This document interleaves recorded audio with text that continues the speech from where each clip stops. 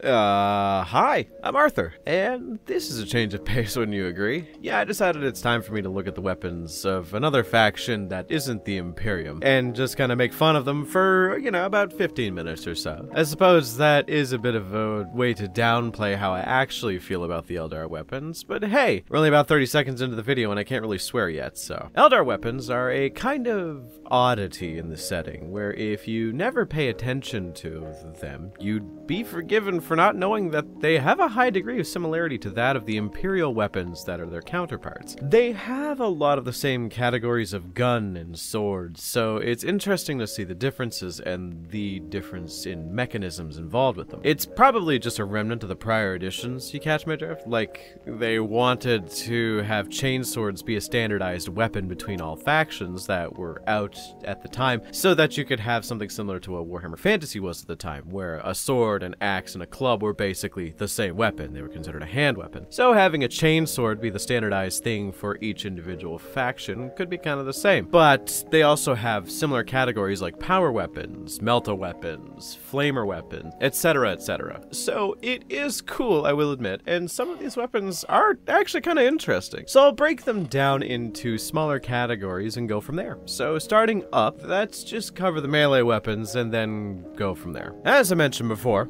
on the chain weapon side of things, they have a lot of the same stuff that the Imperium has, or at least they have an analog to it. So you have your chain swords, which are your standard weapon of choice for melee combatants, similar construction to that of the Imperial one, albeit fitted for tinier hands. It's a chainsaw sword, it can slice through meat and light armor, but has trouble getting through thicker stuff. Then you have the melee specialist chain weapons, which are exclusive mostly to the striking scorpion aspect warriors. You have the chain saber, which is a more graceful weapon but requires more skill to use and is usually paired with a second saber. Think of them as short swords. You have the biting blade, which is essentially the Eldar equivalent of the eviscerator, sacrificing speed and grace for Guts approved giant chainsword. And after that we have the power weapons. But let's wrap up the striking scorpion stuff first.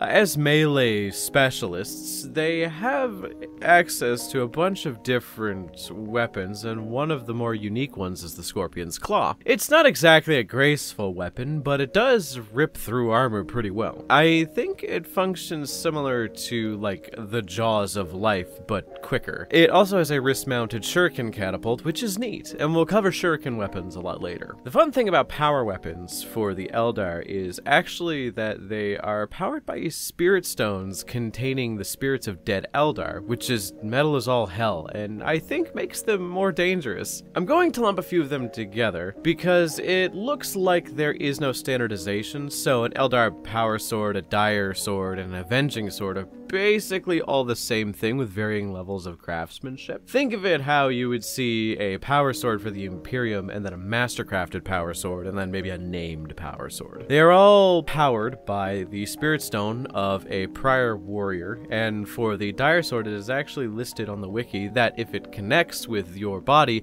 the ghost inside the stone will try and destroy your mind or soul or whatever, which is actually kind of metal. I like that. Also, shout out to the ghost sword and the ghost glaive, which are the sized up versions of the power sword used for wraith constructs. So, great weapons in the hands of normal Eldar, but in the hands of wraith constructs, they're just like normal swords or short swords. Then you have the Executioner Power Glaive, the Power Spear, and the Star Glaive, which again occupy the same niche as a power lance of some sort. That the only major distinction is the level of craftsmanship and the designed purpose of it for whichever unit it is. See, the Star Glaive is essentially a mastercrafted Eldar power lance used by only autarchs. The regular lance is used by troops, and the Executioner Lance is used by melee shock troops known as Howling Banshees. Speaking of, the Banshees also have a unique style of power sword known simply as a mirror sword. Think of it as a power short sword which is tended to be dual wielded or used in tandem with another weapon. Oh, they also have this like thing called the Triskele, which is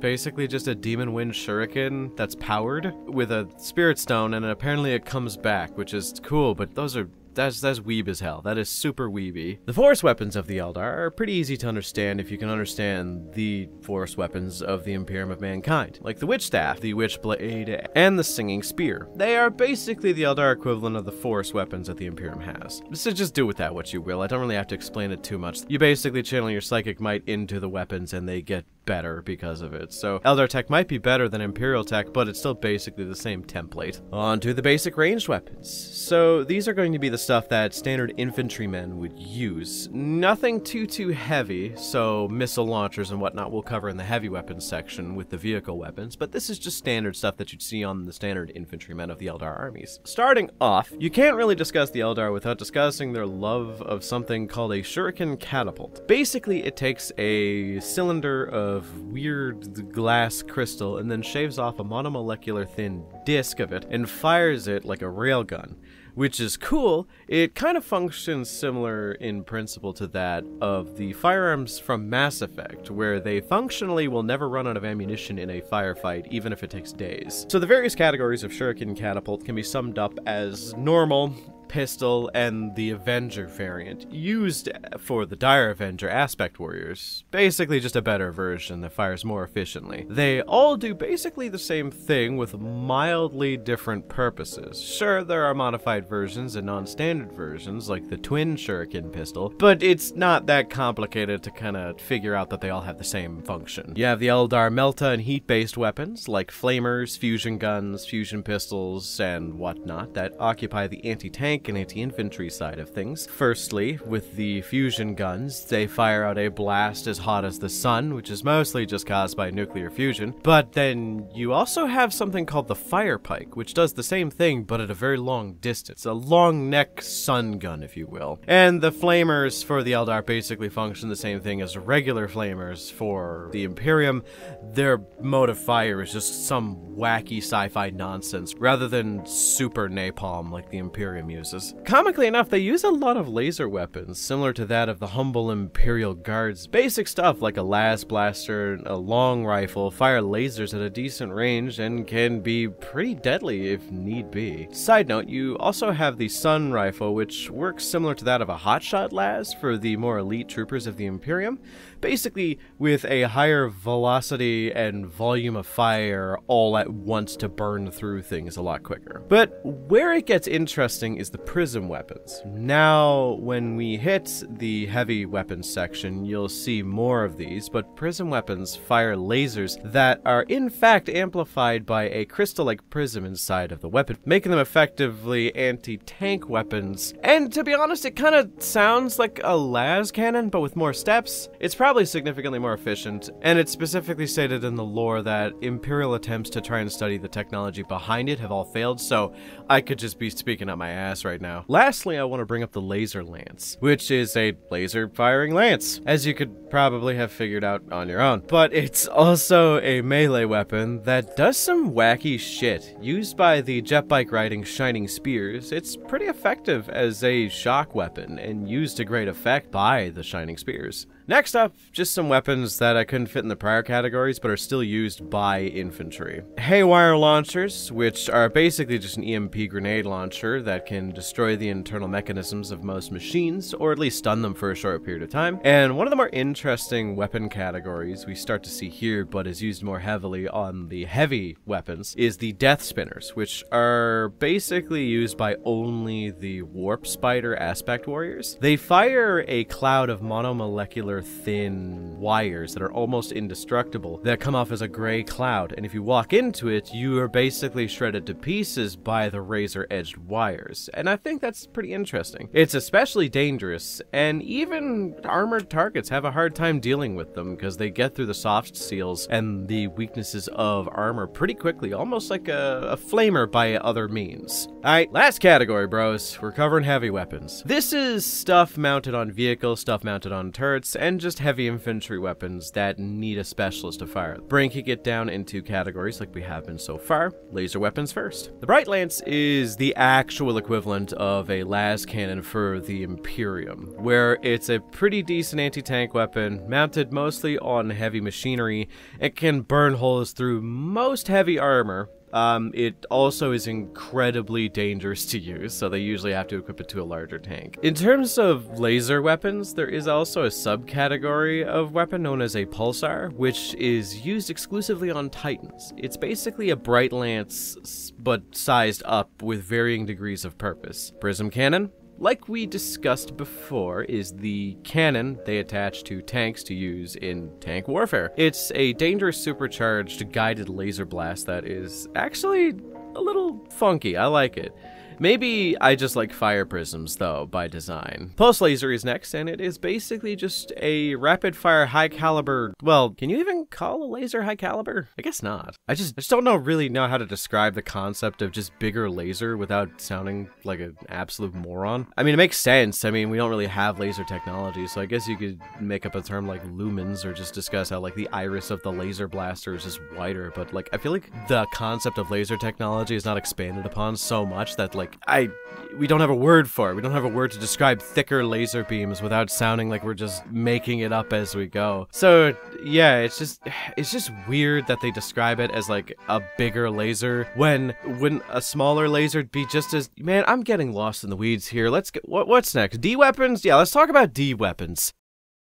D-weapons are kind of especially dangerous. D-weapons are only allowed most of the times to be used by wraith constructs. What they do is, in small pockets the weapon is pointed at can rip holes in real space to the warp. It then mends that hole back up. Using this weapon, it can actually destroy most things pretty easily. Lightly armored, heavily armored, it doesn't really matter. The warp will pretty much kill anything that's involved or destroy it. It's especially dangerous to use because, you know, opening holes to the warp willy-nilly are kind of bad. There are missile launchers of various sizes, and I'm not gonna sum them all up because they're basically just the same thing over and over again, just for different things. Like, there's the Sunfire missile launcher, there's another type of missile launcher put on like a fire prism. They all have the same function, they all do the same thing. The main ones that I want to talk about are actually the Reaper launchers. Used by the Dark Reaper aspect warriors, they are dangerous to say the least. They have a variant that is a drum mag version, which is insane for a missile launcher. The main difference is actually tied to the aspect warriors themselves. Essentially, the Dark Reapers can see from the viewpoint of the barrel of their weapon, and because of that, their level of accuracy is almost perfect. To put that in tabletop terms, I don't know what they are right now, but in prior editions, you couldn't actually modify their ballistic skill. They always hit on 3s, so that was kind of interesting, especially with the drum mag version. Then you also have the further modified version known as a Tempest launcher, which is just the same thing, but instead of firing like a big missile or 2 big missiles at a time, it fires an entire swarm of small clusters of missiles, which is insanely dangerous. You have several modified versions of the Doom Spinner, like I mentioned before, which is the weapon for the Warp Spiders, but they all do essentially the same thing with greater gusto and create larger clouds of that thin monomolecular wire that rip things to pieces.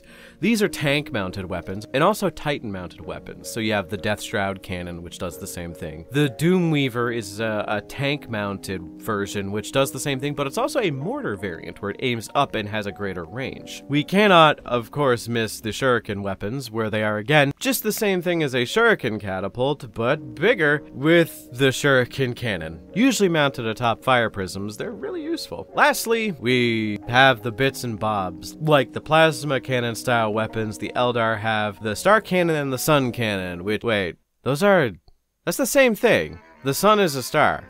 I know I have a history of being pedantic, but like, okay, cool, it doesn't bother me. Man, I am on some ADHD shit today. I don't know what's up with me.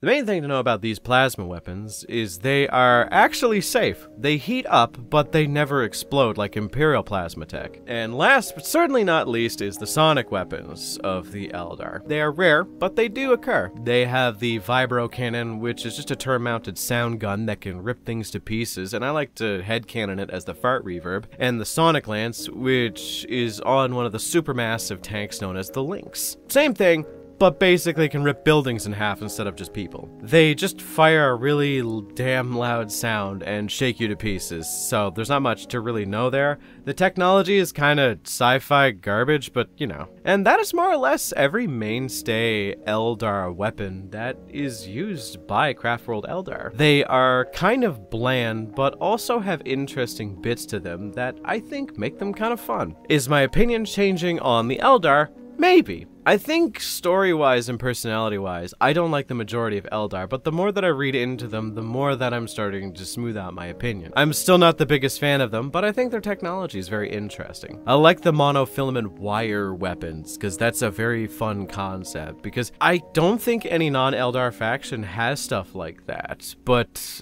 my main criticism of the armory is a lot of the weapons can be summed up as gun but bigger, and used for tanks, biggest version of gun used by Titans, which isn't that bad because the Imperium does it as well, but it is a bit samey when I have to condense so many weapons under a similar bracket. What do you think about the Eldar weapons? And also, what faction do you think I should cover next in terms of the armory? I have a few options, but I want to know what you guys want, because everything's open. If you want me to cover orcs or Tyranid bioweapons, I'll do it. I just want to know what you guys like. Special thanks to my channel members for supporting me, and if you want to support me as well as gain access to additional content, then become a channel member today. Also, check out my merch because it's really cool. Thanks once again for watching.